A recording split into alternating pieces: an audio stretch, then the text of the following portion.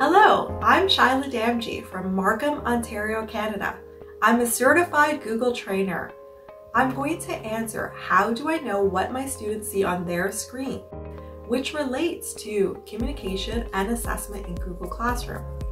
This is important because we want to ensure each student feels supported with the learning process and are able to ask questions and receive feedback from their teacher. It is helpful as a teacher to be able to see the student view of Google Classroom to help answer those questions, guide students through where and how to communicate, and turn in their assignments. In this video, I will share what students see on their side of Google Classroom, including viewing and turning in assignments, receiving feedback, resubmitting assignments, and adding a class or private comment in assignments. When a new assignment or post is added to the classroom, a student sees it in a few places.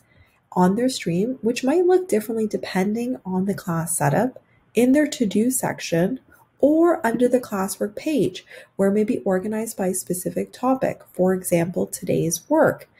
This helps students find the assignments that they are supposed to be working on for that specific day. The student would click on View Assignment. If the student has a question about the task, the student has the option to post a class question which will be visible to their peers. They can also use the @mention to tag a specific person, or they can add a private comment if they need further clarification or assistance from their teacher. If the teacher has provided a template in one of the Google tools, slides, sheet, Jamboard, etc., the template would be visible at the top right corner. In this case, I've added a Google Doc for the students to use. It is helpful to provide students with a template to support and guide the learning. As a student, I would open the Google Doc and complete the assignment.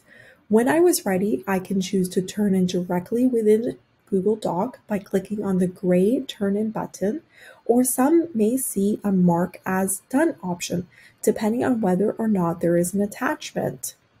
Alternatively, the student can also turn in the assignment from the classroom page by clicking on the green Turn In button, or in this case, a blue Hand In button.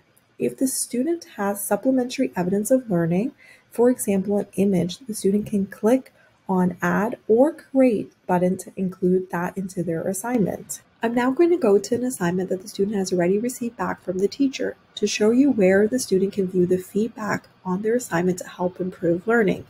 Here in the Google Doc, you can see the comments by the teacher. The student can choose to make any changes to the assignment. It is important to aim for students to receive feedback and have opportunities to use it while the task and learning is fresh in their minds. Keep in mind, when an assignment is submitted, it is owned by the class teacher. When it's returned to the student, the pupil has ownership again and can make changes and edits as necessary.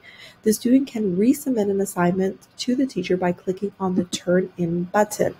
The student can also click Unsubmit at any time if they realize that they need to change or add something. Now we know what to do when a student has questions about how to turn in their assignments and view their feedback. Thank you.